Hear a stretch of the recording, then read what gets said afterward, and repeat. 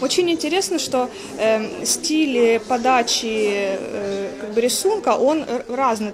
Історії з життя княгині Ольги, Ліни Костенко та Наталії Ужвій поряд із розповідями про сучасних українських жінок. Це книга «Сила дівчат». Її напередодні презентували в Харкові. Переселенка Людмила каже, раніше про волонтерок та жінок-воїнів можна було прочитати переважно у соцмережах.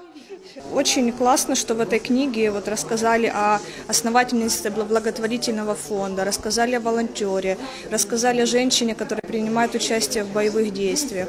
То есть это женщины новой истории Украины, и очень круто, что о них уже пишут книги.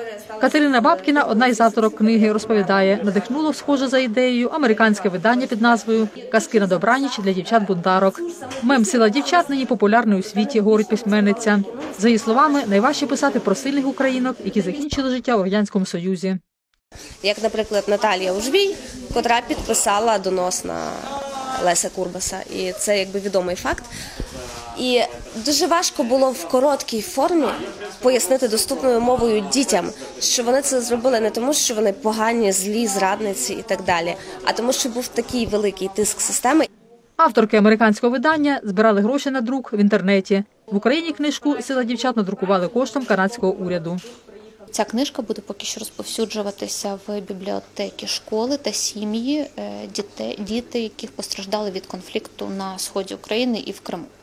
Але, бачачи таку зацікавленість зі сторони суспільства, ми плануємо, можливо, продовжити цю співпрацю і видати тираж, який, можливо, буде в вільному продажі.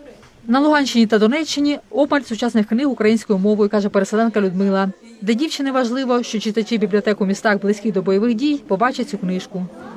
Бумага, рисунки потрясающие. Я очень рада, что наши ребята это увидят. Книга «Сила дівчат» буде цікавою дорослим і дітям, сподіваються автори видання. Перший тираж – 5000 примірників. Після Харкова книгу презентують читачам Краматорська.